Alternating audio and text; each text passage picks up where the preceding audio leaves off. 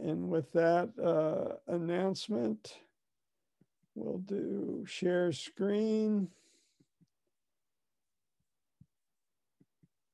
And we'll get this up here.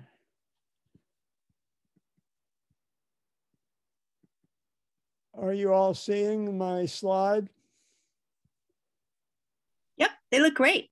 It looks good. Okay. All right. I just want to go back a little bit about this.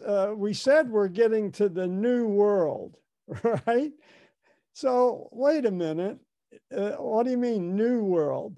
So around 20,000 years ago, Homo sapiens in their restless phase walked across this land bridge, which is now Alaska's carved up. But the seas rose and molded Alaska and separated the Bering Straits, separated it from Asia, Russia. And so the human beings have evolved together for 90% of their life. It's just this last 10%, the last 20,000 years, we've been separated. So it's not new, it's just separated. And y'all, I almost wonder what it was like in the days when the seas were rising here and you had people living in what we now call Alaska, and the seas were getting higher and higher and they could no longer walk back. And what was it like for the last person who couldn't walk back across to see cousins? What was it like when the seas kept rising and got too high for even boats to go back and forth? If there were boats, it was the Ice Age. And so that's just a fascinating thing for me. So there's nothing new about this world that the people went into for the last 10% of human sapiens evolution. It was they were separated in a way, marooned here. But who's to say this is old and this is new? So even the term New World betrays a Euro-Asio-centric viewpoint. So I just found that interesting, and just noodling around. I was thinking, well, where else in the world was this a problem besides the Bering Strait and Alaska? Well, Britain, the English Channel. You could walk from France to England. So I looked that up, and it was about 9,000 years ago that the water filled the English Channel and you could no longer walk across. So that maybe was about the same time. What we call the New World has been marooned for maybe around that same amount of time, 8,000 years. And you follow this curve back. This is where we are now. And this is the sea level. And the sea level, 8,000, let's go 10,000 years ago, was 40 meters lower. So that's the way you read this graph, and you see that that's just the last 10,000 years. You go back 24,000 and you have the last maximal capture of water for ice, the glacial maximum. So it's just interesting to put human history into geological history. It's not really the New World. It's just a marooned world, if you will, or a separated world. And I found this, again, looking for Juan Jose on pre-Columbian American civilizations. And I, like Tim, being a map dork, I like different kinds of maps to help me keep things straight visually. And what we're going to be talking about mostly today is Mesoamerica, right in here. This is really the first civilization to take off. And as Juan Jose pointed out last week, there's a lot of really, really interesting things going on here. And we've taken the option to tell straight through the whole European Asian story first. Africa is oriented north-south, kind of like the New World, which was a disadvantage. We talked about that last time, but the Europe and Asia being on the same east-west axis, there was a lot more opportunities to learn from other people's advances and share information, connectivity, if you will. So we're going to focus on Mesoamerica. First, I'll say a couple of words about the Mississippi culture, and eventually we'll get to South America. And the reason that Central America, Mesoamerica takes off first is the complex farming. You need complex farming. You need to generate surplus to develop a civilization. That's a first requirement.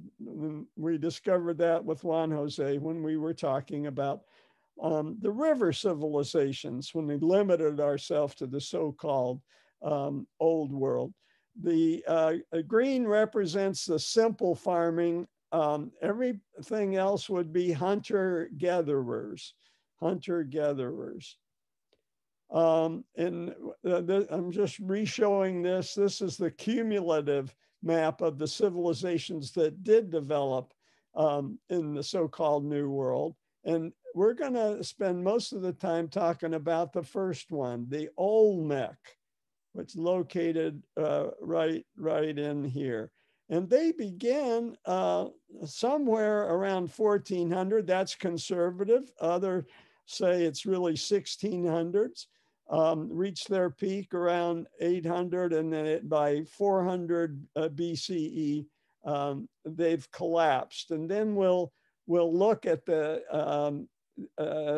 we'll look both to the north to see which kind of military civilizations start coming down from the north, more warrior-like, more aggressive.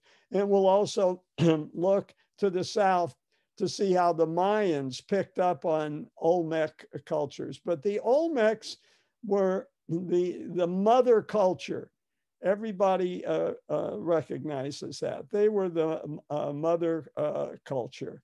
And this is just that same map blown up. This is where we're going to spend some time today looking. And look at the geography here. It's going to be important. There's a waste to Central America, a narrowing. Some people even call it an isthmus. Now, it's much bigger than in Panama, but it's still an isthmus. And that's going to be interesting. I didn't appreciate that until I did this. And so look at that waistband. What else you notice here is a break in the mountains. That's interesting.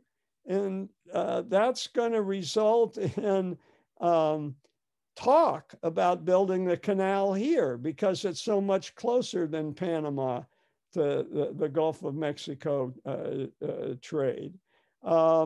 There's talk of it. It doesn't happen for many reasons, some political. It could have happened.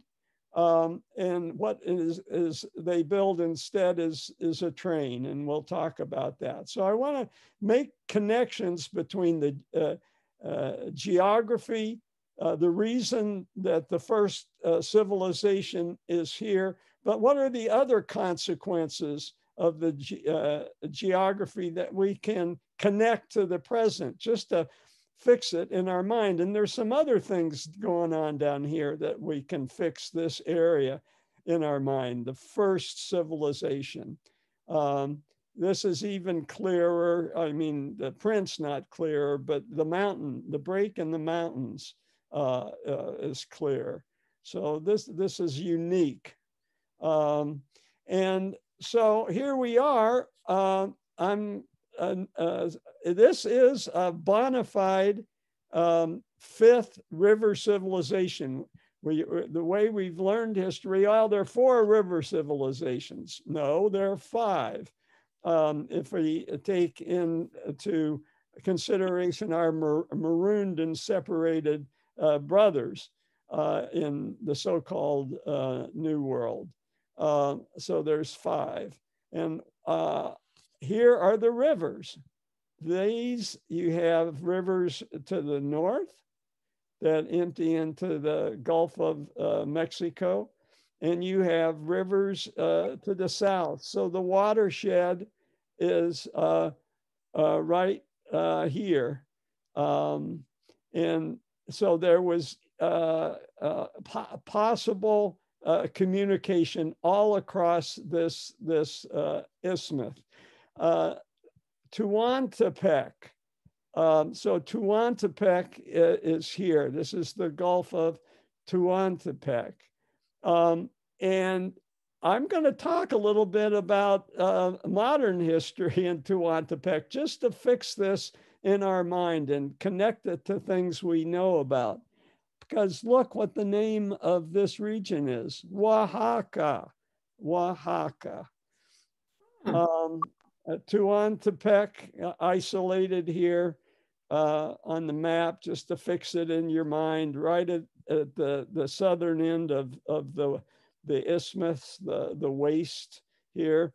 This is Yucatan. This is going to be all Mayan. And up north, we're going to get Teotihuacano, Toltecs, eventually Aztecs coming down from the north. But it all starts here and spreads north and south. And this is the most immediate successor, the Zapotec civilization. So look at the center of the Zapotec civilization is just not far at all from the waistband. And they took on a lot of their Olmec characteristics and overlapped with Olmecs. Zapotecs go back to 700 BCE. So they overlap and arguably in their early days are just an Olmec branch.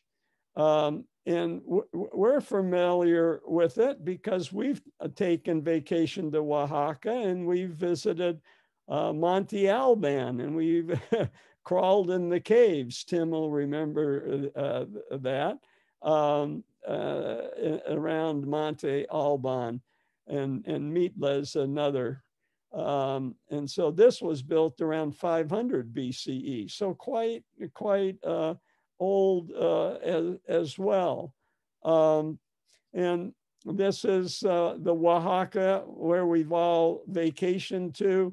I just put it into Google Maps. It's a very windy road, but it's only, what is that, 0.6, it's only 150 miles or so. But it takes 4 hours because of the roads. So Oaxaca, just to give you a connection. So I'm reading a lot about this isthmus and some things pop out at me. What, wait a minute, Zapotec. might be matriarchal. It's hard to get a fix on that for Zapotec culture as a whole, but for sure, Tehuantepec city is dominated by a matriarchy. Women control the local markets, and they have the culture of taunting men, even questioning their masculinity, teasing them to get them to come and look at what they have to sell. Mostly material merchandise, one would assume. And this is interesting to Aiko and me, because on the Indian reservation, both the Hopi and Navajo are matriarchal societies, and all that that means. And this is the typical market vendor you would encounter on the streets, teasing relationship, but striking dress, the lace, national repute, even making it on the a bill, and impressing Frida Kahlo, who adopted and identified with the Tehuana women. And also in this painting, this was expressing the pain that she had on learning that Diego Rivera was having an affair with her sister. So one more person I want to talk about is a prominent Tehuana, and this lady, Juana Romero. And she had an affair with Porfirio Diaz that lasted 40 years. And he was married to someone else, but with the tradition of strong women, this didn't matter to her reputation at all. She was referred to as his amante, quite simple.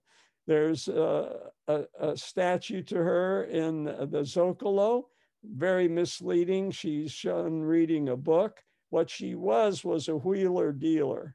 She was a businesswoman. She made a ton of money, and she built this house. And that railroad I was telling you about earlier, she was so plugged in that she made sure the railroad was built to go right by her house.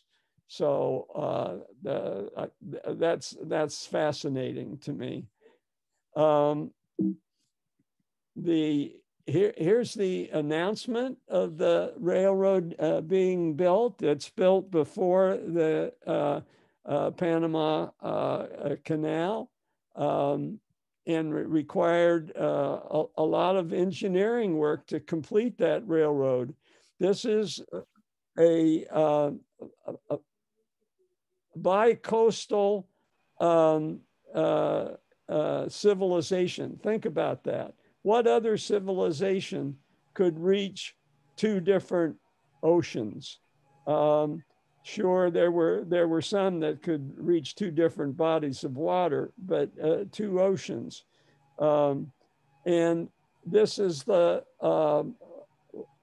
route that the train took across this isthmus and to the Gulf of Tehuantepec. And this was, however, the lowlands that had to be addressed. So it wasn't simple.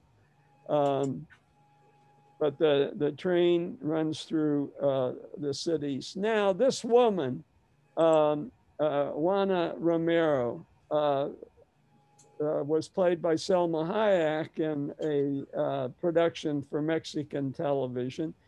obviously, she also played Frida Kahlo. I think in both situations, she wore the local Tehuana dress, but when she played Freda, I think you could tell the difference by the eyebrows, right?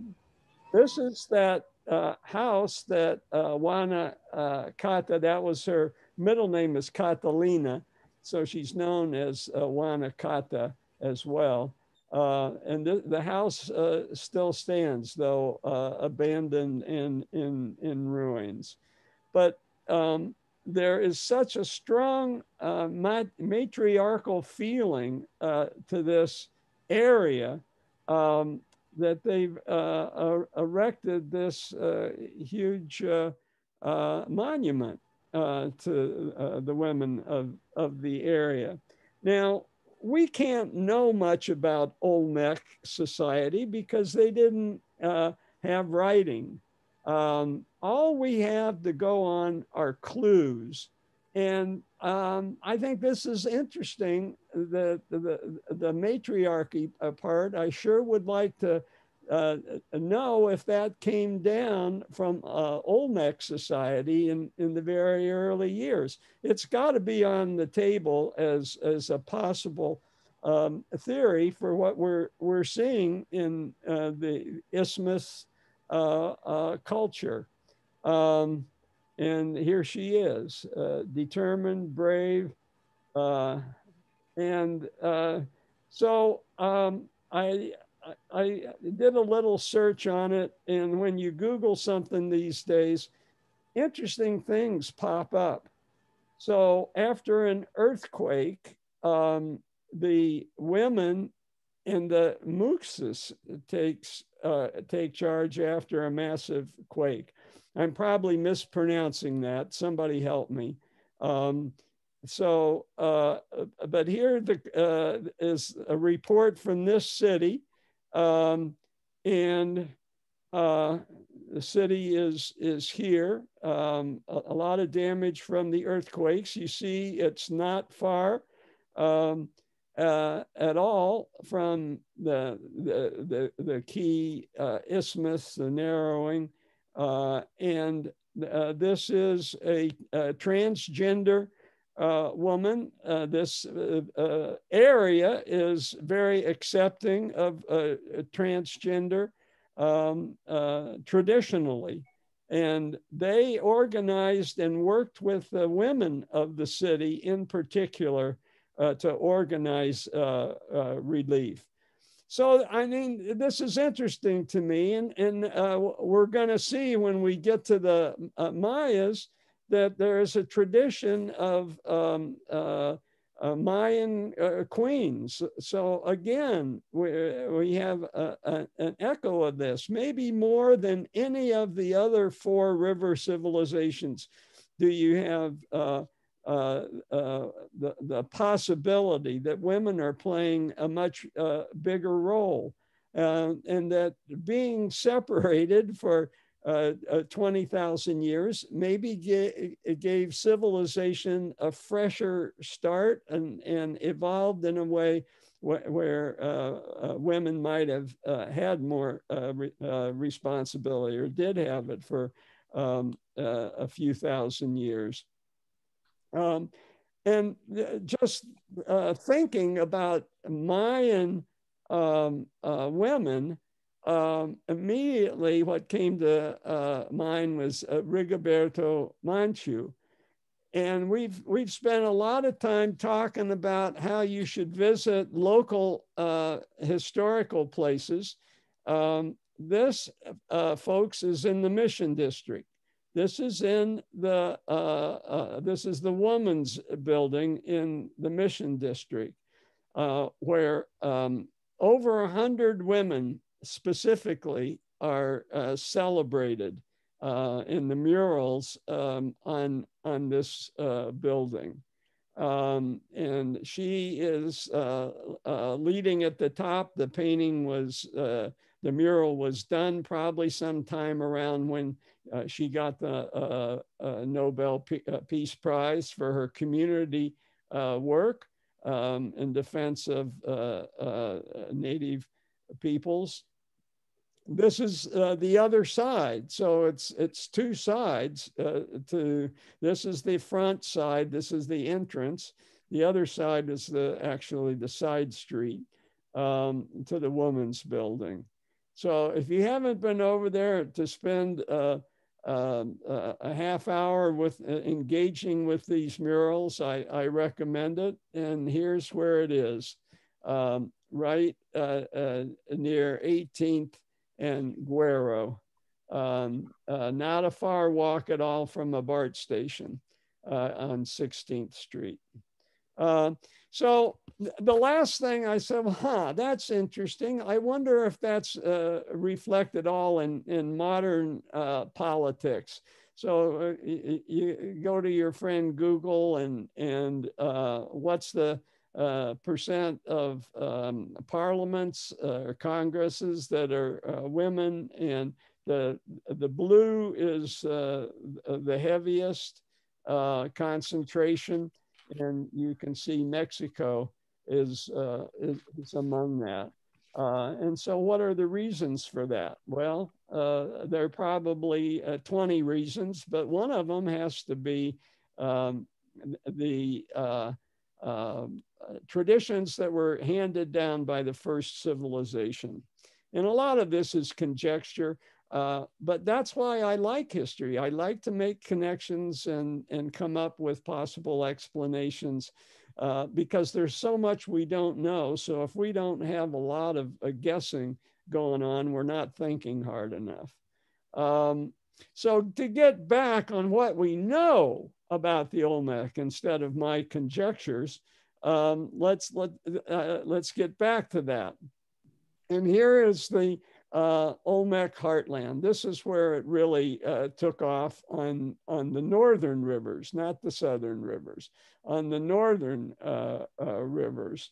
And there are really specific sites where they found the artifacts. And some of them, some artifacts I'll be talking about have come from far away, like here, getting close to what would become the Zapotec evolution. So their artifacts are all around, but this is where they were probably made. This was where the surplus was put together to allow the leisure time for artists to make things. And we've already covered this. This is just a close up of the same areas and the key sites that have been excavated. So this is the characteristic. This is the statue I remember from one similar to it in the Museum of Anthropology in Mexico City, an excellent museum if you haven't had the chance to go there. And the key things that are mentioned are the deep set eyes, the flared nostrils, and a slightly asymmetrical mouth, which I had never appreciated at all. If I stare at that, okay, maybe it slants down a little that way. But here it slants a little bit the other way. And the appearance well, maybe this had some African influence somehow. And that's been dismissed based on the epicanthal fold. So what's the epicanthal fold? It's what we see in that gives Asians the cast of eye, and it's this fold right here. And apparently the sculpture, all of the Olmec sculpture has the epicanthal fold. The other thing is they have discovered and found ancient Olmec DNA, mitochondrial DNA, and exclusively New World. Extraneous theories can be considered and evidence accumulated, and then judgments made. The other thing I'd point out is the helmet. So a lot of Olmec sculptures, they're wearing helmets, and the one theory is that it was to keep the soul in the head, that they had made a connection between the head and thinking, but who knows?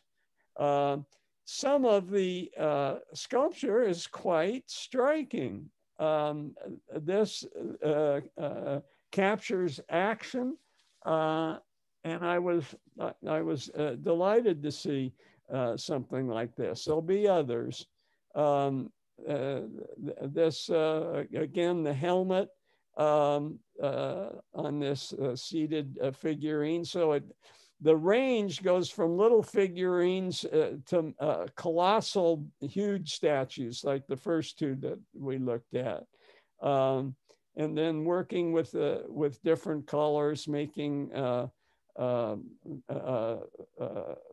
items that can function and have a function in the house. The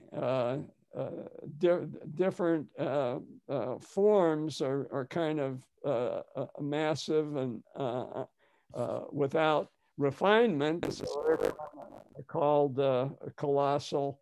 Mosaics were also found in those northern sites.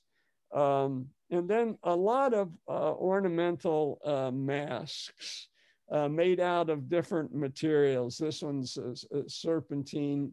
You'll see jade and jadeite here. Another mask. And this area produced more jade than any other area. Another mask. And then tattoos, cinnabar tattoos were added. So ornamentation to the face. So now we get into a little bit of their animism. So they made a lot out of the jaguar. And so here you have a cave painting of a red jaguar. And their foundation myth is the Olmecs believe that their people came from the union of a woman with a jaguar. And she had a baby, and these are the gods that somehow relate to the Olmecs and their worship and their explanation, using gods to explain the world that makes sense out of it. But that's as good of a creation myth as any, I suppose. And so the result was a were-jaguar, a chimera, a combination of humans and jaguars.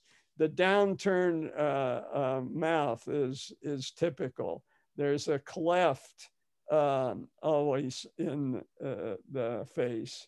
And here's another were-jaguar, a product of God, to be feared or worshiped. We don't know, because there's no writing. This is all supposition. So the jaguar. And these are called axes, but they're ceremonial. They're for rituals. And so this gets to the larger question, what already we're going to see, and I'll show you a few examples, the start of themes that are going to continue right on down through the Aztecs. Some of these themes we've been already exposed to. Here's the feathered serpent.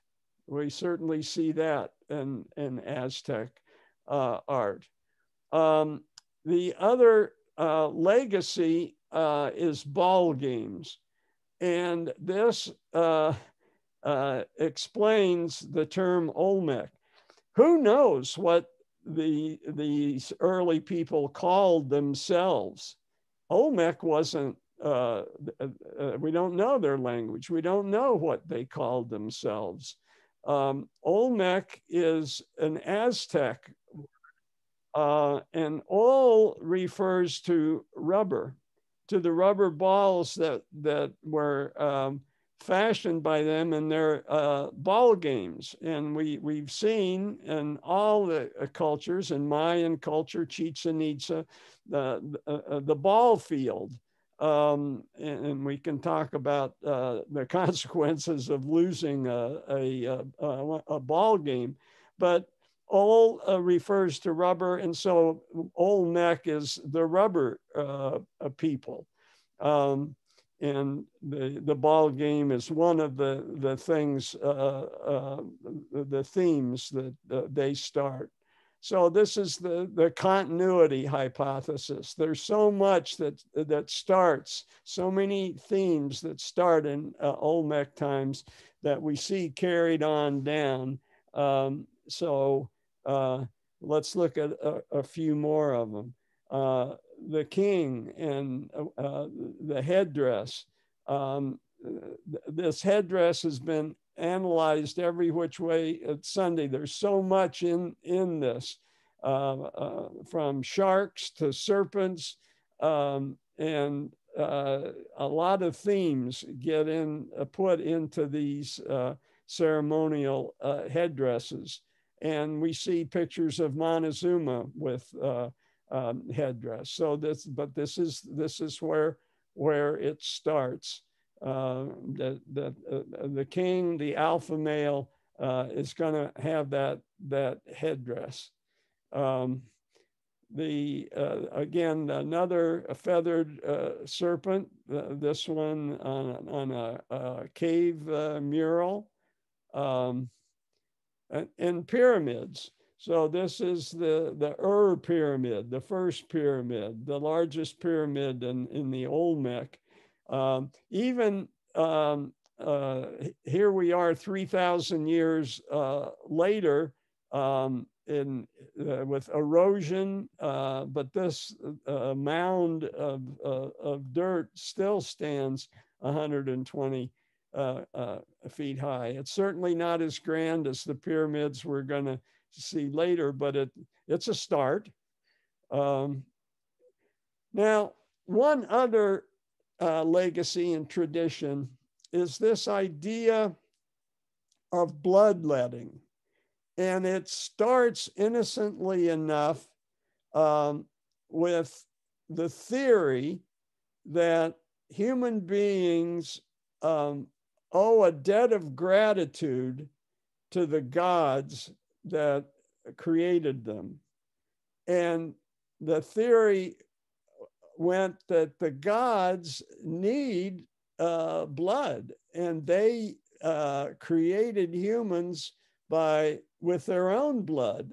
So they just need a few bits of repayment for their generosity in donating their blood to the new human race.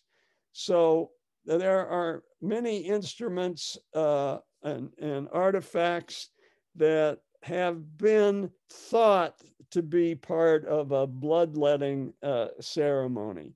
It's amazing to me how they can come up with these explanations, and some of them might be wrong. But I think we go with, and I don't have the tools to critically review each one of the theories, But I'm going to go with the archeological consensus on what some of these things mean. And here's another one. And it turns out, fortunately, that with the Olmecs, the idea was that royal blood was the best way to repay. So that's going to be very different when we get to Aztec times, right? But in the beginning, it was innocent enough. The royals just have to bleed a little bit on every public occasion. Instead of the Star-Spangled Banner, the royal donates a little bit of his blood to the gods out of gratitude. And then this continues into Mayan time. And here, this ties two themes together. This is a queen. They've got a name for her because, as you'll see when we do the Mayans, now they've developed language. So we know a kind of what's going on, at least more than we know with the Olmecs. The Olmecs is just a guess. But this is a queen, and she has pierced her tongue and is donating her blood to the priest who's officiating at the beginning of some public event. So next week, when we get deep into Mayan, there are going to be some examples of where the men get their blood from, and it's not a comfortable thought. The other issue is, did it stop with just a little bit of bleeding to appease the gods? Or what about this human sacrifice thing? Did it go beyond just giving the gods a little bit of blood, preferably royal? Or did you have to sacrifice whole humans and all their blood?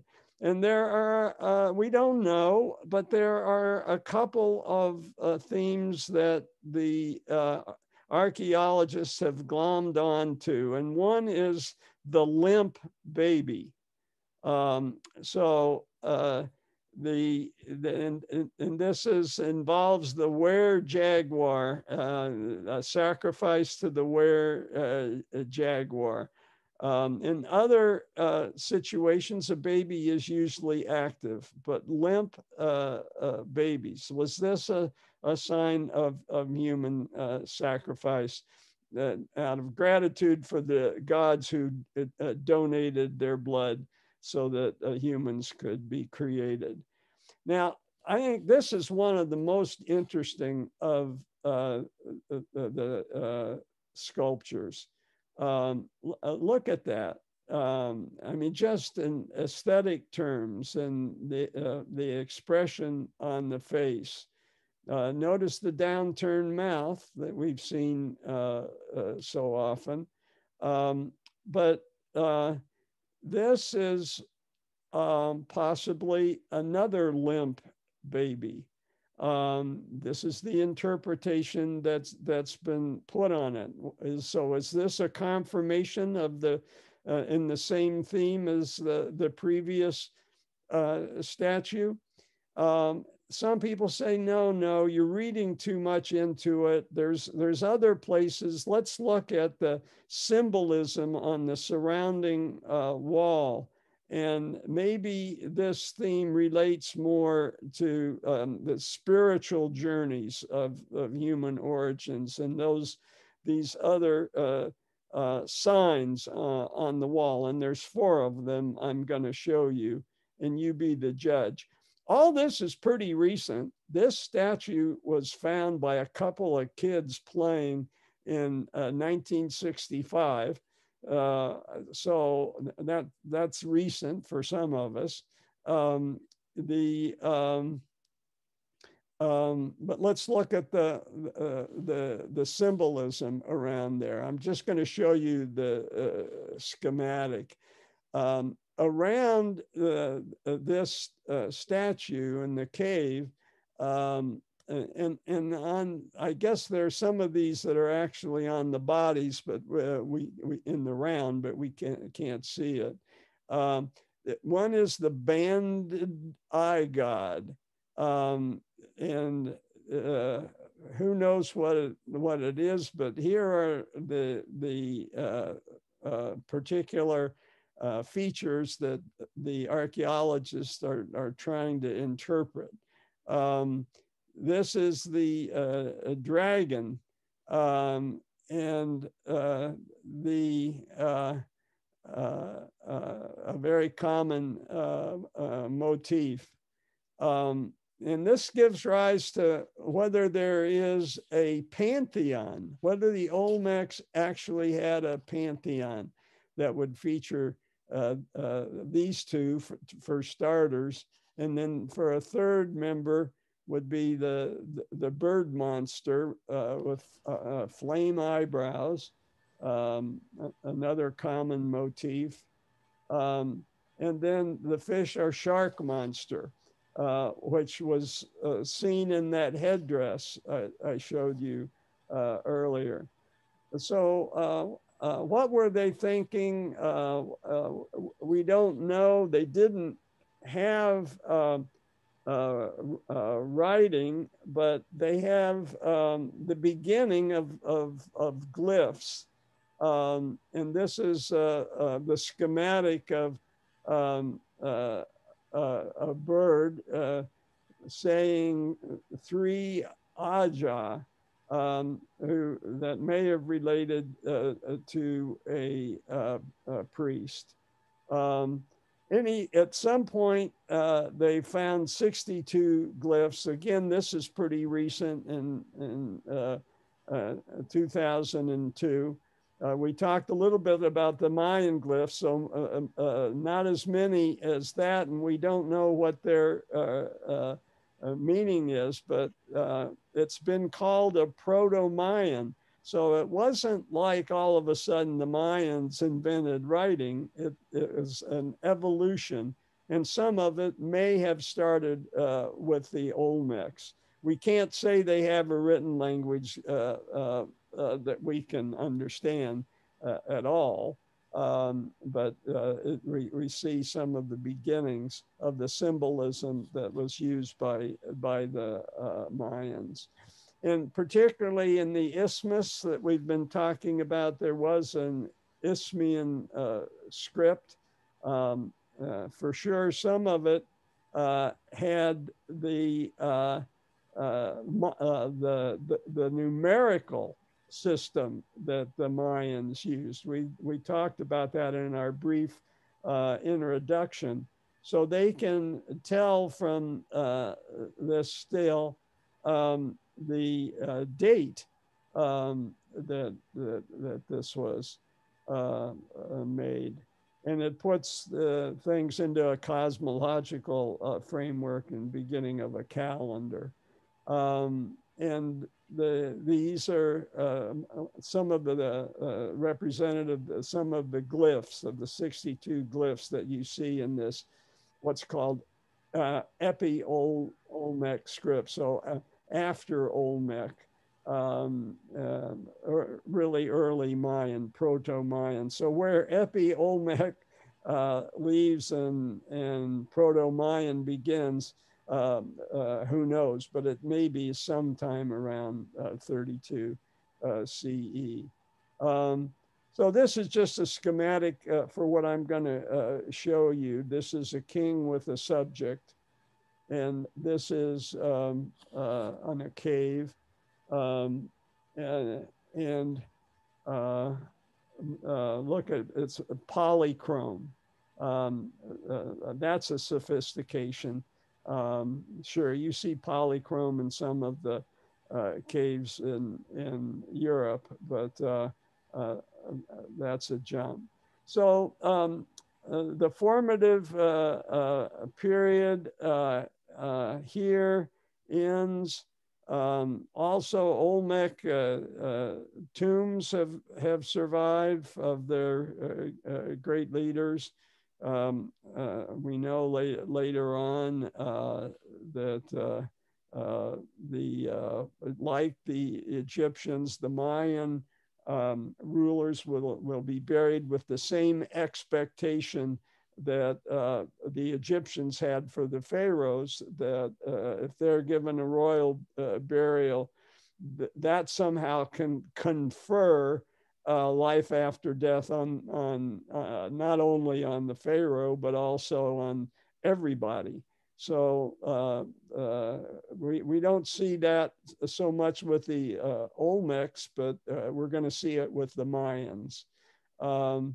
And this is a relief of a king with his headdress and his royal club. More relief entitled "The King." And then again, this is the headdress, and this is now got a name. The Harvester Mountain Lord is the name of that.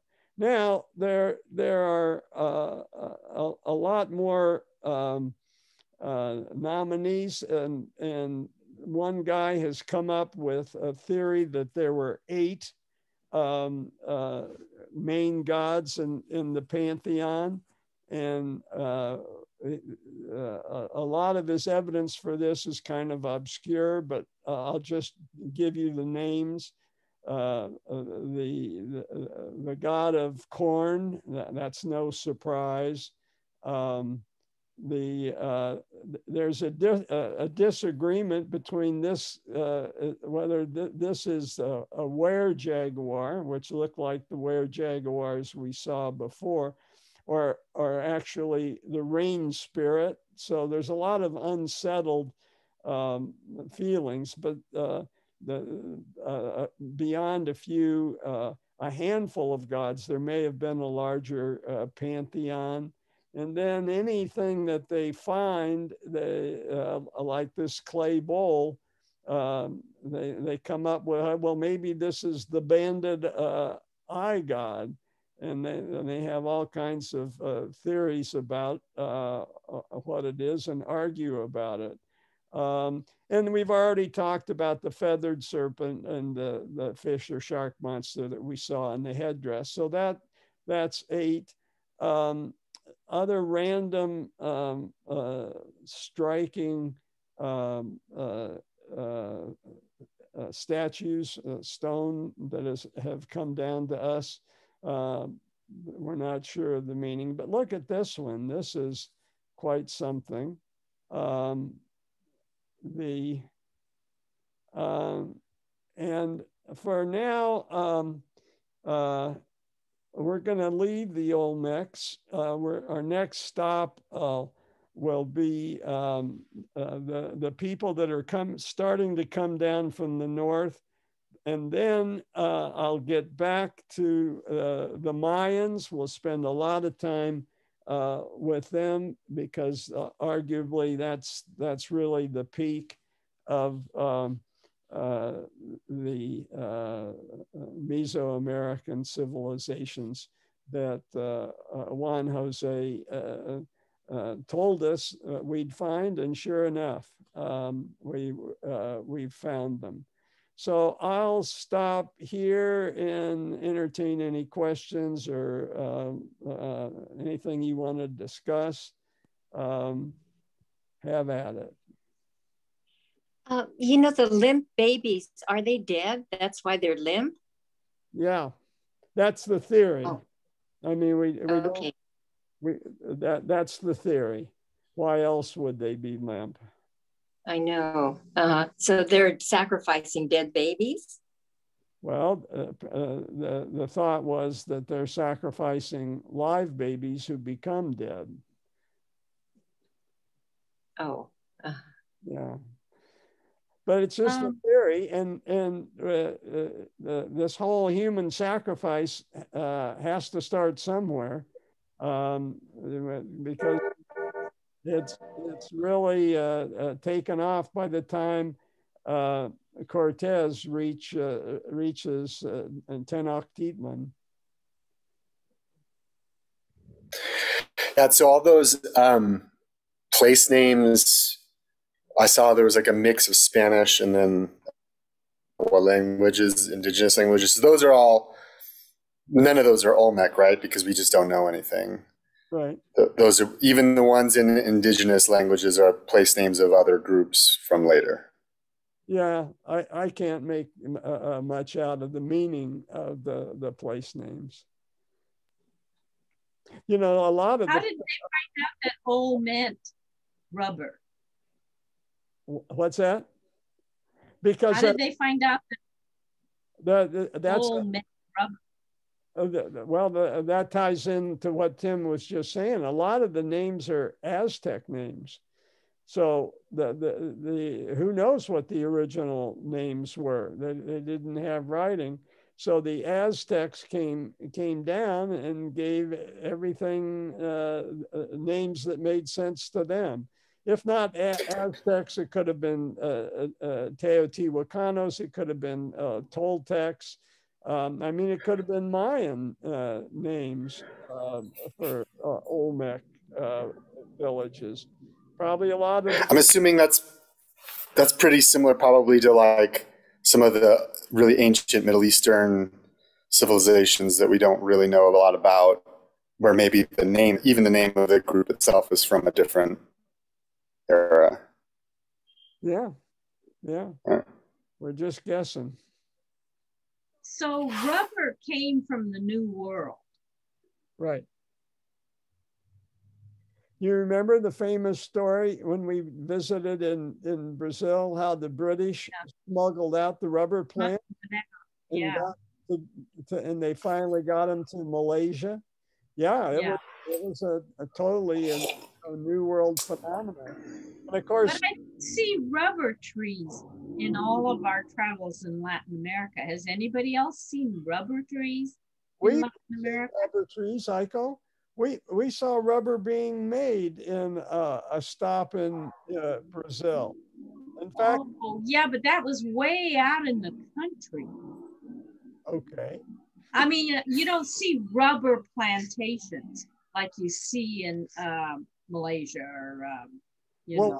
Not now, because the Britain has figured a more economical way to do it, or the British Empire figured out a more economical way to do it in the old world. Was rubber a very big economic engine in the old world, or it never did become? No, it took off with automobiles. In the old world? I mean, in the new world? Well, in the world economy, I think Brazil was very protective when the demand for rubber went up in the Industrial Revolution. Brazil tried to keep it a monopoly, but that's when the British came in and said, hey, the Industrial Revolution is our deal and we need the rubber. And they smuggled it out.